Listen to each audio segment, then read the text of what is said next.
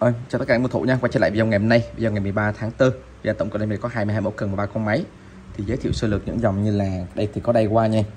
Daiwa Crest Việt Nam này, con này mới 9% nha, để mình giá tốt hơn. Có tờ Win và tờ Win Power, và đây có hai con tờ Win cho mình luôn nha. Một con đời cũ, một con đời ok cho mình nha. Từ một con 4 và một con 5.000 cho mình. Rất là ok. Tay lông ngắn thì có những dòng như là mini này, có chế độ zoom nha, Daiwa phôi hay da. Đây. Rất là nhiều chuông. ISO thì đường súp có những dòng như từ 3m3 đến 5m4, độ cứng 3, độ cứng 2. Còn FT Power Love 2 da. Cần lục thì có những dòng như là 4m2 30. Cần dây trong, cần tay thì cũng có là từ 3m nha đến 19 đến 10 zoom 10m của C này. Cần lua thì có những dòng như máy ngang, máy đứng một khúc và cắm gốc. Đây qua đầy đủ nha. Và một số cần 2-3 khúc cùng ngâm lan C. Có dòng Kevlar Daiwa, độ dài cần từ 1m8 đến tầm khoảng 4m2 cho mình nha, 3 khúc cho mình ạ. Và bên em ship có toàn quốc 30.000 một đơn, thì em sẽ lên lần lượt cho mình nha, tất cả sản phẩm cho mình ạ. Rồi chốt đơn cái liên hệ trực tiếp G0923 534 779, cả Zalo và số điện thoại cho mình. Mã số 1 thì sẽ có một con máy của dòng Daiwa như này, Daiwa Việt Nam nha. Con này thì của dòng Daiwa Crest nha, Daiwa Crest 2004H cho mình. Con là máy cối nông, thường bên em mình câu lua này, câu lua hoặc là mình câu ISO thôi, máy rất là mượt.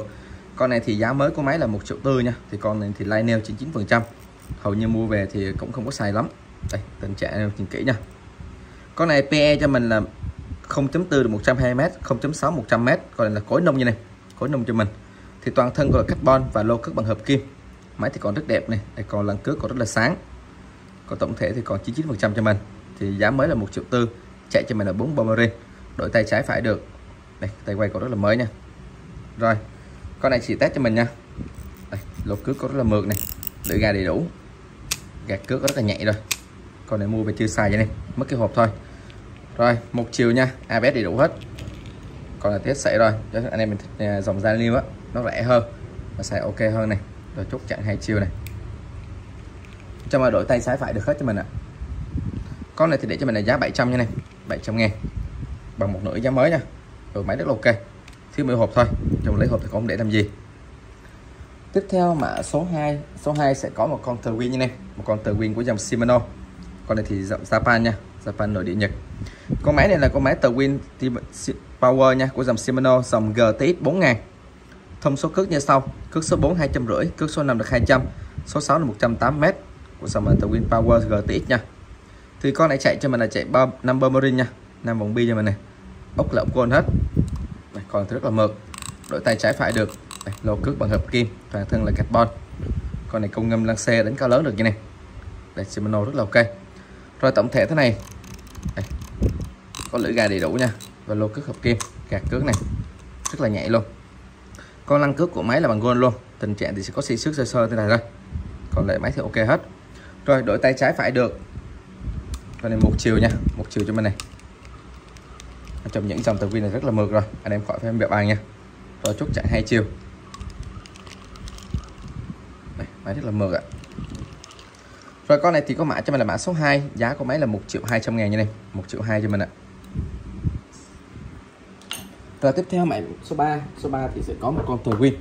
Đây, một con tờ Win, con này thì size lớn hơn. Con này thì là máy của dòng Shimano tờ Win Power, size máy là size 5000. Thông số cước được cước số 4 200m, số 5 150, số 6 130. PE thì số 3 là 190, số 4 150, số 5 120m nha. Con này thì có dù sẵn nha, có dù sẵn cho nên mình sẵn hàng luôn này. Đây, dù sẵn như này. Tình trạng thế này. Con này hàng của mình là cũng là hàng Japan luôn, nội địa Nhật, tờ Win Power, 5.000 cho mình. Có dù sẵn. Con này thì đổi tay trái phải được, hiện tại thì tay phải nha. Anh em muốn đổi tay trái phải thì mình sẽ đổi dùm cho mình luôn. Đây, tổng thể thế này. Tình trạng con này thì sẽ rơi cho mình tầm khoảng vào trên 95%. Máy thì rất là mượt nha. Đây, lô cước bằng hợp kim, sẽ có dù sẵn cho mình, dù 7 màu, sang hàng được nha. Đây, gạt cước này rất là nhạy nha, còn lăng cước còn rất là mới. Đây, tổng thể thế này, máy thì còn rất là đẹp. Rồi sẽ test máy cho mình nha. Những con này á, con này thì tay quay của nó là tay quay gập như này, anh em vặn xuống thế này thì gập vào nha. Đây, gập vào rất là gọn. Còn mình muốn á thì mình cứ siết cái này là siết cứng cho mình này. Những dòng thì đều sẽ có ABS cho mình thế này. Đây, ABS nha. Đây, máy tờ Win thì cực kỳ là mượt rồi. Đây, một chiều, chốt chặn 2 chiều cho mình nha. Thì máy đổi tay trái phải được, anh em lấy thì em sẽ hỗ trợ đổi tay trái phải cho mình nha. Rồi con tờ Win Power này là 5.000 nha em. Đây của Shimano, mã số 3, giá 2,8 triệu nha, 2.800.000 ạ. Rồi tiếp theo thì sẽ lên một số cần nha, Cần ở đây thì sẽ có 22 mẫu cần. Lên cho mình là trước hai con cần tay lóng ngắn nha. Mã số 1 đối với cần tay thì sẽ có một con cần tay lóng ngắn, con này thì cần tay lóng ngắn carbon. Độ dài của cần là 4m5, con này hàng của mình là hàng Korea xuất thị trường Nhật. Đây có tem vàng đầy đủ nha. Phụ kiện đi kèm cho mình sẽ có một cái nắp chụp và một cái bao vải kèm với mình này. Đây một cái nắp chụp và một cái bao vải kèm nha. Tổng thể thế này.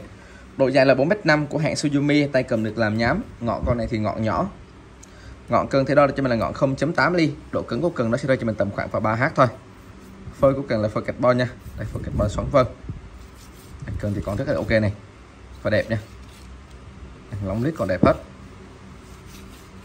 Thì con này thì phôi cũng tương đối dày cho mình. Trọng lượng của cần thì cân được là 140g. Thế rồi anh em mình câu suối tay to nha, hoặc là câu rô câu giết được chép được này. Đây tổng thể thế này, chép tầm 2-3 kg là vô tư cho mình nha.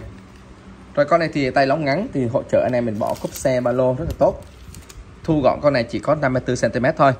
Trọng lượng cần là 140g, ngọn 0.8 ly, 4m5 cứng 3H, mã số 1, giá 600.000. Chỗ này dính sơn nha, cái này sơn lau sạch thôi nha. Rồi tiếp theo mã số 2 thì sẽ có một con cần tay lóng ngắn của dòng Daiwa. Con này thì của Daiwa nó sẽ kèm cho mình là phụ kiện sẽ kèm một cái bao vải và một cái nắp chụp zin theo cần nha, của dòng carbon wicker này. Đây, tổng thể thế này. Cần tay lóng ngắn Daiwa con này thì có 3 chế độ zoom, độ dài của cần là 3m9, zoom 4m2 và 4m5. Đây, có 3 chế độ rất là tiện nha. Thì những cái dòng này hàng nội địa Nhật này, carbon wicker, mã code và tem vàng đầy đủ hết. Đây, Daiwa. Chỗ này thì có một cái cho làm dắt cước nha. Con này thì nó còn rất là đẹp luôn. Đây, tổng thể thế này. Thì con này rất là nhẹ nha, có 3 chế độ zoom mà trọng lượng con này chỉ có 100g thôi. Ngọn con này là ngọn 0.8 ly. Đây, ngọn con này là dạng ngọn đặc nha. Con này thì trừ những cái lóng trên này á là phôi carbon xoắn vân này. Đây, 1 2 3 lóng nha, 4 lóng cho mình.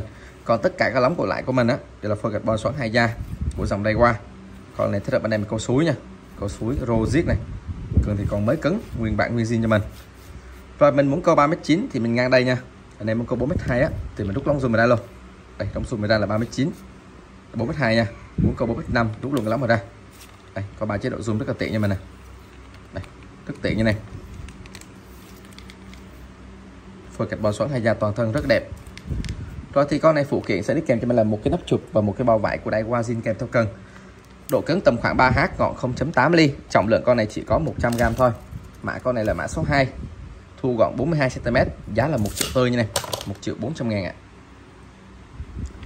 Tiếp theo mã số 3 thì sẽ có một con này thì dạng ISO khoen lớn, cần súp cho mình nha này.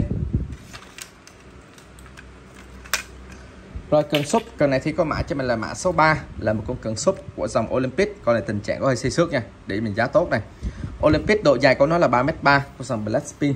Phái con này bắt gặp Fuji, dàn khoen này dàn khoen Fuji xứ xám.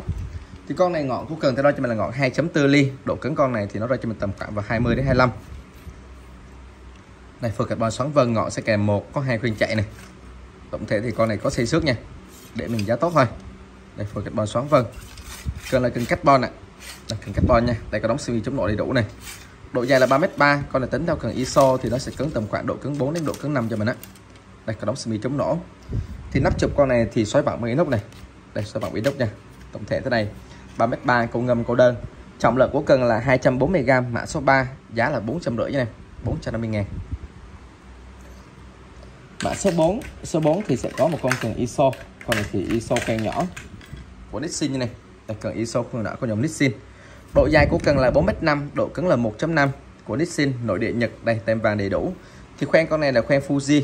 Đây loại xi đất xám. Pad cần là pad gập nha, Fuji F6. Tay cầm sau này được làm nhám cho mình. Nắp chụp xoáy vặn. Ngọn của cần thì ngọn nhỏ, độ cứng 1.5 thì ngọn cần đo cho mình là ngọn 1 ly thôi. Ngọn sẽ kèm 2 khoen chạy nha. Phôi cần là phôi carbon này. Thì những dòng này bên đây vẫn hỗ trợ hạ tay xuống thì nó tầm khoảng vào 3H thôi. Đây, cần rất là đẹp. Đây phôi carbon xoắn vân này. Đây, tổng thể thế này. Cần rất đẹp nha. Khoen pad Fuji xứ xám, phôi carbon xoắn vân. Nixin độ dài 4m5, 4m5 độ cứng 1.5, trọng lượng của cần thì nhẹ 150g. Mã số 4, giá là 550, 550.000 ạ. Nixin nha, nội địa Nhật. Tiếp theo mã số 5 sẽ có một con cần ISO khoen nhỏ. Con này thì của dòng là NFT, dòng Power Up. Độ dài con này là 5m4, độ cứng 2. Cứng 2 thì hạ tay nó sẽ rơi cho mình tầm khoảng vào 3.5H nha. Đây phôi carbon xoắn 2 da này, cần rất đẹp. Thì pad con này là pad gập nha. Đây pad con này là pad gập Fuji F7. Tay cầm được làm nhám. Đây, nắp chụp sau này thì sẽ có màu một xíu ở đây nha. Tổng thể thế này thì những dòng NFT này đều là hàng nội địa Nhật nha, tem vàng đầy đủ hết. Thì con này ngọn có cần thì đo cho mình là ngọn 1.4 ly, ngọn sẽ kèm 1 này, 2 khuyên chạy nha. Con này trừ cái lóng ngọn ở trên này thôi, cái lóng ngọn và lóng thứ hai nha. Đây, cái lóng ngọn và lóng thứ hai là phôi carbon xoắn vân này. Còn tất cả các lóng còn lại của mình á đều là phôi carbon xoắn hai da. Thì con này bên đây vẫn hỗ trợ hạ tay, ở trong cứng 2 thì anh em mình đánh chép được rồi. Đây, chép tầm khoảng 3 đến 5 kg là vô tư này. Tình trạng thì có xây xước sơ theo cân. Đây, tổng thể thế này, phôi carbon xoắn hai da nha. Con này FT 5m4 độ cứng 2. Khoen pass là khoen pass Fuji hết, hỗ trợ hạ tay cho mình. Trọng lượng con này thì cân được cho mình là 220g, mã số 5 nha em. Giá là 850 nha. Đây, 850.000. Tiếp theo mã số 6. Số 6 thì ở đây sẽ có một con cần ISO. Con này ISO khoen nhỏ của đây qua. Con này thì độ cứng cao hơn cho mình một xíu. Độ dài là 5m3, độ cứng là độ cứng 3 nha. Độ cứng 3. Con này hàng của mình là hàng Korea, xuất thị trường Nhật này, có mã code và tem vàng đầy đủ. Bắt gặp Fuji F7. Khoen con này là khoen Fuji loại xì đá xám. Thì con này bên Nhật người ta đã cắt ngọn bớt cho mình một xíu rồi. 5m3 thì hiện tại con này nó sẽ còn cho mình là 5m1 cho nên nó hạ ngọn tầm khoảng gần 10 mấy cm á. Thì ngọn 2 ly, ngọn sẽ kèm cho mình là 1 này, 2 khuyên chạy nha. Đây, 1 2,3 khuyên chạy cho mình. Đây, con này ngọn rất là lớn nha. Thì hiện tại nó còn cho mình là 2m mười mấy này. Thì độ cứng con này hạ tay xuống tới đây cho mình tầm khoảng 5h. Thế được anh em đánh chép. Đánh chép nha, đánh có lớn được này. Độ cứng 3 thì cần ra thẳng tắp rồi. Yên tâm nha. Đây, tổng thể thế này. Phôi con này là phôi carbon xoắn vân của đây qua hàng Korea. Trọng lượng con này thì phôi tương đối dày, 300g, nếu mà hạ tay xuống thì còn tầm khoảng 200 mấy gram thôi. Mã số 6, giá con này là 800 như này, 800.000. Đây, của đây qua nha. Rồi tiếp theo mã số 7 sẽ có một con cần lục như này, con này cần lục carbon. Độ dài của con này là 4m2, độ cứng là 30. Đây, hàng của mình là hàng Korea nha. Đây, made in Korea. Con này khoen của mình là khoen pass Fuji hết này. Đây, khoen pass Fuji loại xì lát xám. Độ cứng 30, tầm khoảng vào CS. Thì ngọn của cần thì đo cho mình là ngọn tầm khoảng vào 2.9 đến 3 ly nha. Đây, 2.9 đến 3 ly. Ngọn sẽ kèm 1 này, có 2 khuyên chạy nha. Khuyên chạy là khuyên Fuji xứ xám hết. Còn phôi của cần là phôi carbon xoắn vân. Thì độ cứng 30, tầm khoảng vào CS. Thì anh em đánh lục thôi cho mình tầm khoảng từ 35 đến 40m độ lại là vừa này. Đây, phôi carbon xoắn vân. Đây, tổng thể thế này. Thì nó còn dính nước nha, còn dính nước cho mình thôi, không ảnh hưởng gì. Phôi thì còn rất là ok. Khoen pass Fuji loại xì đá xám, hàng Korea, xuất thị trường Nhật. Khoen pass Fuji 4m2, độ cứng 30, cần lục cho đem đến xa bờ. Con này phôi cũng tương đối dày, trọng lượng là 470g, mã số 7, giá cần là 1.200.000 nha. Đây, 1.200.000 cho mình ạ. Rồi tiếp theo mã số 8. Số 8 thì sẽ có một con cần dây trong như này, 3 khúc. Con này thích hợp cho này mình về là lên khoen, mình câu lưu, câu ngâm, câu lăng xê vẫn được này. Cần này là cần dây trong 3 khúc, cần của hãng NFT. Đây, của NFT dòng Power Simity. Độ dài con này là 3m, độ cứng là 30. Hàng nội địa Nhật, có mã code này và tem vàng đầy đủ. Đây, có dòng Power như này, Avanca dòng Smithy. Đây là cái đóng semi chống nổ, hỗ trợ cái đầu bu full xích chống xoắn, độ cứng 30. Thì ngọn cần đo cho mình là ngọn 2.6 ly. Thì con này sẽ kèm cho mình là có một cái dây này và 2 cái dây buộc, đều là của NFT luôn. Cần thì còn rất đẹp nha. Và tất cả khoen của mình đều là khoen xích. Đây, lõi sứ chạy trong đều xích này. Đáy cầm thì bằng cán mút, pass là vàng Fuji, Power chính hãng cho mình. Đây, tổng thể thế này. Con này rất là nhẹ nha. Phôi của cần thì chỉ có là 230g thôi. Thế này mình có thể lên khoen nha, câu ngâm câu đơn. Đây, tổng thể thế này. Trọng lượng con này là 230g, ngọn 2.6 ly, mã số 8. Giá con này là 600 như này, 600.000 ạ. Con này về lên khoen rất là cực kỳ là ok nha. Rồi tiếp theo mã số 9. Số 9 thì sẽ có một con cần rút nha, con cần rút dây trong của Suzumi. Độ dài của nó là 3m1, độ cứng 80. Đây, Suzumi này. Tổng thể thế này, con này rất là cứng. Tình trạng của nó thì sẽ có dính sơn ở ngoài á, còn lại ok hết. Cái đầu bu là đầu bu Fuji chống xoắn này, full xích cho mình. Độ cứng 80 thì ngọn cần thể đo cho mình là ngọn 3 ly. Đây, ngọn 3 ly nha, ngọn lớn. Phôi là phôi carbon, nước sơn màu trắng và màu xanh này. Tất cả các lóng đều có đóng semi chống nổ hết. Còn này về đánh bạo lực nha, đánh bạo lực, đánh cá lớn được này. Cái này thì dính sơn thôi, dính sơn không ảnh hưởng gì nha. Cần rút của Suzumi. Con này đi kèm cho mình là 3 lóng thôi. Đây, khoen là khoen xích hết. Thì tay cầm mình cán mút, pass là bắt vặn này, Fuji Suzumi chính hãng cho mình luôn. Đây, tổng thể thế này. Thì những cái dòng này á đều là hàng Nhật cho mình nha. Rồi cái nắp chụp con này như thế này. Đây, nắp chụp của nó thì anh em có thể là kéo ra nha. Đây, kéo ra là mình lòn khoen trong này nha, rất là ok. Rồi con này phơi cũng tương đối dày, trọng lượng của nó là 370g, mã số 9 nha em. Giá 500.000, 500.000 ạ. 3m nha. 3m1 cứng 80, rất là cứng. Tiếp theo mã số 10. Số 10 thì sẽ có một con cần tay. Con này thích hợp cho em 7 rô 7 giết. Cần tay này thì của hãng là Ryobi. Con này thì độ dài cần là 10 feet, 10 feet là 3m nha. Ryobi 3m của dòng Metasia. Hàng Korea, xuất thị trường Nhật này, có mã code và tem vào đầy đủ, thêm để có một chiếc nhẫn ở đây. Và tay cầm được làm nhám, phụ kiện sẽ đi kèm cho mình là một cái bao vải zin theo cần và một cái nắp chụp nha. Đây, cái nắp chụp gỗ zin theo cần cho mình thế này. 3m, thích hợp với câu cá sối rô giết. Thì ngọn cần thì ngọn nhỏ, ngọn zin theo cần đây, ngọn của nó là ngọn 0.8 ly, độ cứng có tầm khoảng 3h thôi. Phơi của mình là phơi carbon nha em. Đây, phơi carbon xoắn vân. Đây, cần rất đẹp này. 3m đi kèm cho là 4 lóng. Con này siêu nhẹ nha, thích hợp với câu suối. Đây, vì 3m rất là đẹp. Con này trọng lượng của cần thì chỉ có là 62g thôi. 3m 62g. Đây sẽ có một cái dây buộc bảo hiểm nha. Con này thì zin theo cần luôn. Đây, cần tay cho mình. Mã số cần là mã số 10. Giá con này là 700 nha em. Giá cần là 700.000 ạ. Phụ kiện sẽ đi kèm là một cái nắp chụp zin và một cái bao vải zin theo cần nha. Cần thì còn rất là đẹp. Rồi tiếp theo thì sẽ có một con cần tay cho mình câu cá sặc rằn này như này. Đây, rất là ok. Con này thì của Shimano nha. Đây, cần tay của dòng Shimano. Con này của dòng là Azu XLH 2.5, 9m xung 9m rưỡi. Phôi là phôi carbon xoắn 2 da toàn thân hết, Shimano. Đây, tổng thể thế này. Thì con này phụ kiện sẽ đi kèm cho mình là một cái bao vải của Shimano chính hãng và một cái nắp chụp này. Cái nắp chụp zin nha. Nắp chụp Shimano chính hãng cho mình luôn. Đây, theo cần. Thì con này cần ra thẳng như này, cần ra thẳng cho mình. Ngọn của nó thì đo cho mình là ngọn 1.5 ly này. Đây, ngọn 1.5 ly nha. Ngọn zin tao cần, phôi carbon xoắn 2 da này, từ gốc tới ngọn luôn. Con này mà anh em câu cá sặc rằn á, cực kỳ là ok nha. Độ cứng con này tính theo cần tay mà hay mình tính á, thì nó sẽ rơi cho mình tầm khoảng từ 5 đến 6h. Đây. Cần rất đẹp nha. Đây, phôi carbon xoắn 2 da hết này. Con này mà câu cá sặc rằn á, hoặc là trap của anh thì cực kỳ là ok luôn. Đây, phôi zin theo cần nha. Carbon xoắn 2 da toàn thân. Đây, rất là đẹp. Thì con này anh em cứ inbox Zalo nha, thì em sẽ gửi từng cái hình cụ thể hơn cho mình xem rõ hơn. Thì những cái dòng mà đều là hàng nội địa Nhật nha. Muốn câu 9m thì anh em ngăn đây thôi. Còn muốn 9m5 thì mình rút lóng zoom mình ra nha. Cái lóng zoom mình ra này. Đây, 9m5 nha, zoom úp 9m5 cho mình. Phôi da toàn thân. Con này còn rất là đẹp. Đây, phôi từng thân nha. Phụ kiện là một cái nắp chụp và một cái bao vải zin kèm. Nắp chụp con này thì xoáy bằng inox. Đây, Shimano cho mình luôn nha. Đây, phôi này. Phôi rất là ok nha. Thì inbox em sẽ gửi cụ thể cho mình hơn. Đây, 2 da toàn thân của dòng Azu. Con này thì trọng lượng của nó chỉ có là 320g thôi, rất là nhẹ nha. Mã số cần là mã số 11. Giá con này là 2.800.000 như này, 2.800.000 ạ. Tiếp theo mã số 12 thì sẽ có một con cần máy ngang như này. Con này là cần một khúc. Cái đây mình câu dít câu biển này. Con này mà câu dít là cực kỳ ok luôn, máy ngang. Con này có dòng là dòng pass như này. Đây, VLMS này. Con này thì chuyên xuất châu Âu cho mình nha. Tem vàng đầy đủ. Con này thì độ dài của con này á là 5 feet, thì độ dài con này chỉ có 1m5 thôi, 1m5 nha. Thông số tải mồi là từ 1 đến 3 OZ, thì tầm khoảng gần 100g. Tải cá là tại tỉnh á thì tầm khoảng 2,6 kg. Con này cá tầm khoảng vào 10 đến mấy kg anh em tải vô tư nha. Tay cầm thì bằng cán mút này. Đây có dòng là Fuji Japan. Thì bác con này bắt vặn Fuji chữ vàng nha. Con này là máy ngang. Tất cả khoen của mình đều là dàn khoen full sit 3 chân hết này. Đây, khoen full sit 3 chân hết nha. Cần rất đẹp. Ngọn cũng cần theo đo cho mình là ngọn 2.5 ly. Nó sẽ hỗ trợ một cái đầu bua full sit chống xoắn. Con này thì anh em có thể là câu dít câu biển á, cực kỳ là ok. Đây, con này rất là cứng nha. Độ cứng con này thì rất là cao.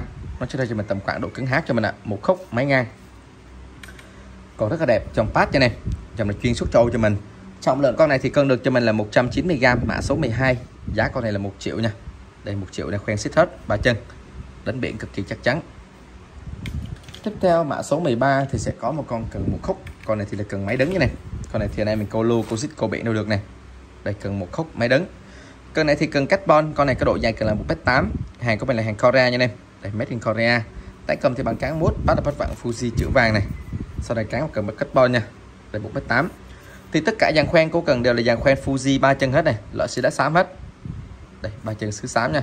Con này anh em câu lưu, câu xích, câu biển đâu được. Ngọn cần thì cũng là ngọn lớn. Ngọn con nó thì là ngọn 2.5 ly. Nó sẽ hỗ trợ một cái đầu bu full xích chống xoắn.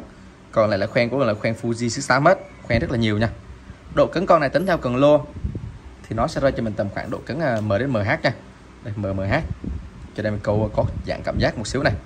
Câu biển là rất là ok. Phơi cũng tương đối dày cho mình. Trọng lượng con này là 330g. Mã số 13 giá cả là 800 nha này, 800.000 1m8 hàng Korea nha.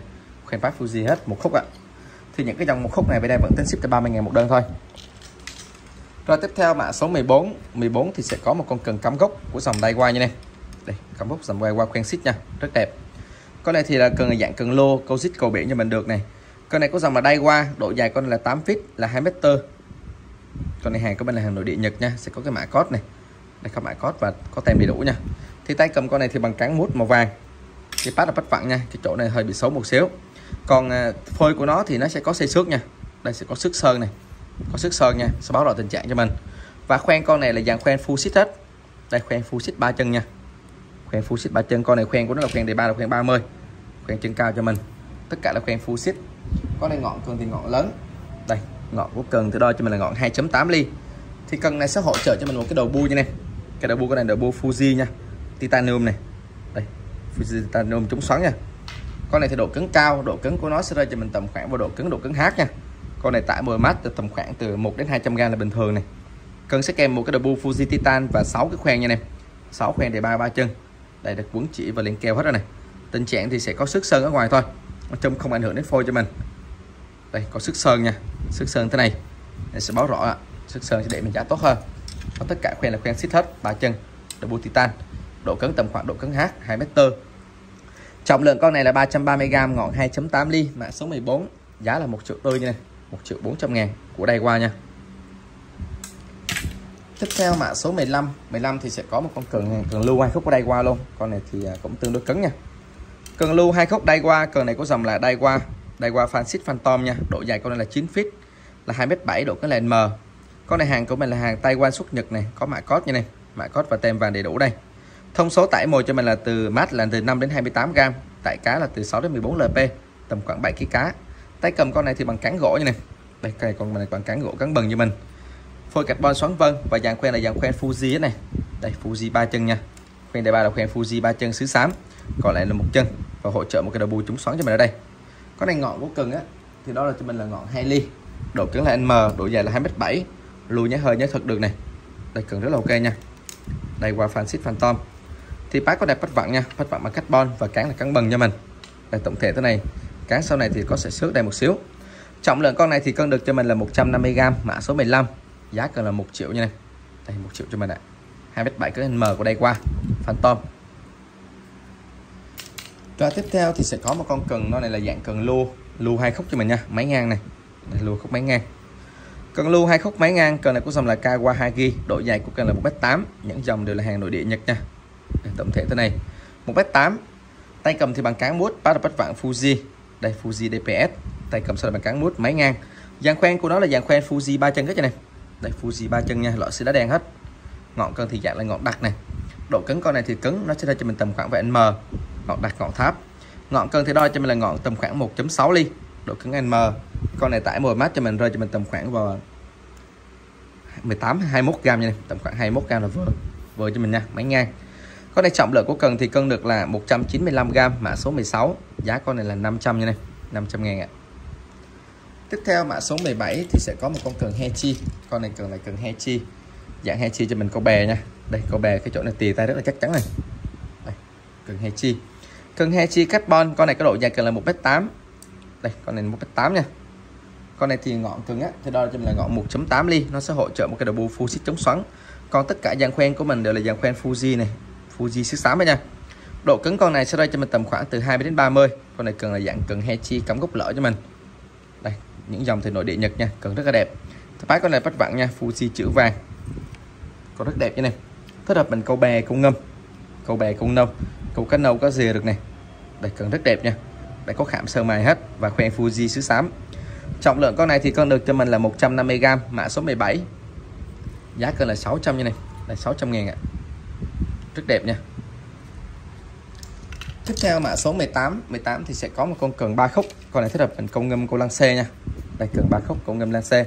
Con này thì 3 khúc của hãng là Ryobi. Độ dài con này là 3m nha. 3m. Ryobi 3m. Con này ngọn cần thì đo cho mình là ngọn 2 ly. Độ cứng con này nó rơi cho mình tầm khoảng từ 30 đến 50 thôi. Đóng sơ mi chống nổ, hỗ trợ cái đầu bu Fuji chống xoắn.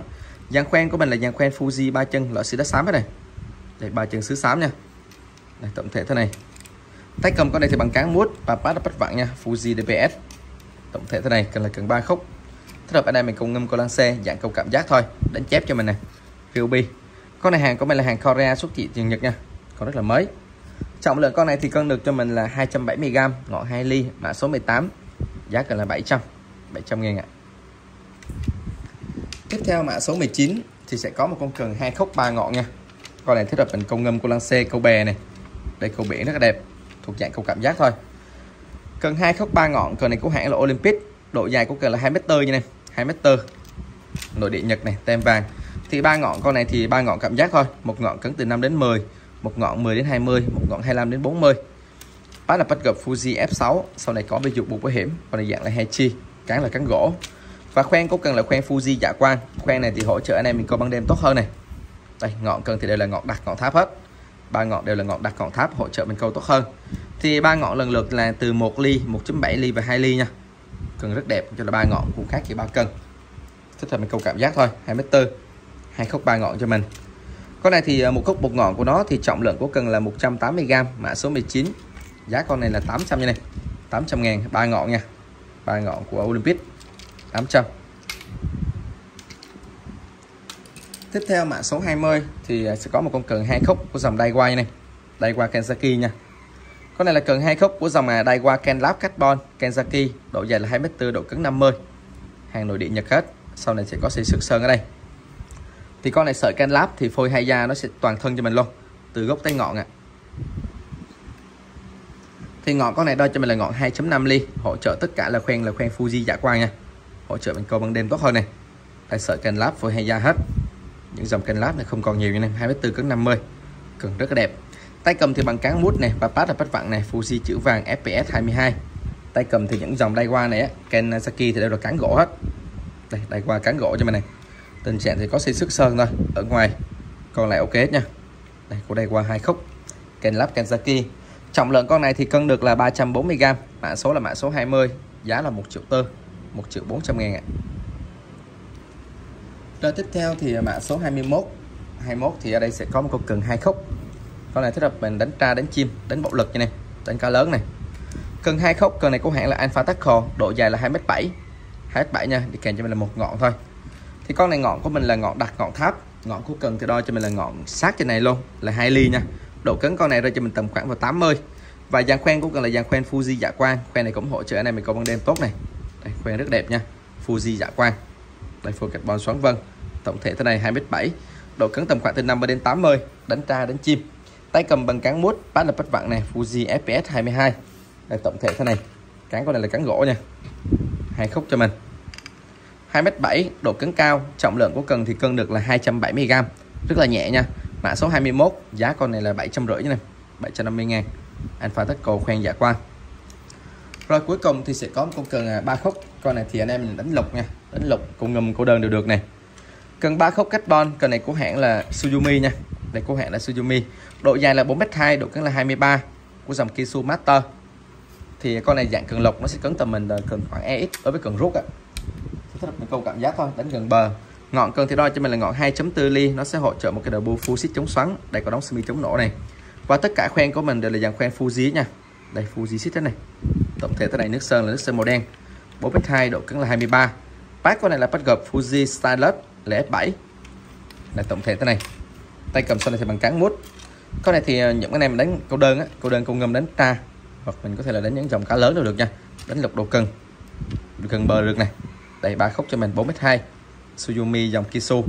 Con này phôi cũng tương đối dày cho mình, trọng lượng của cần thì cân được là 430g, mã số 22, giá là 1.400.000 nha, 1.400.000 ạ. Đây tổng thể thế này, dòng Kisu Master. Rồi tổng thể thì đây sẽ có cho mình là 22 mẫu cần và 3 con máy. Thì anh em ưng mẫu nào cho mang lại số cộng số điện thoại. Đầu tiên mình chốt đơn liên hệ trực tiếp số điện thoại Zalo thì em sẽ hỗ trợ cho mình tốt hơn. Rồi anh em xem video thì cho em được đăng ký bật thông báo nha. Tất cả anh em sẽ video của em. Chúc anh em một ngày tốt lành, nhiều sức khỏe, đi câu nhiều cá này. Hẹn gặp video lần sau ạ.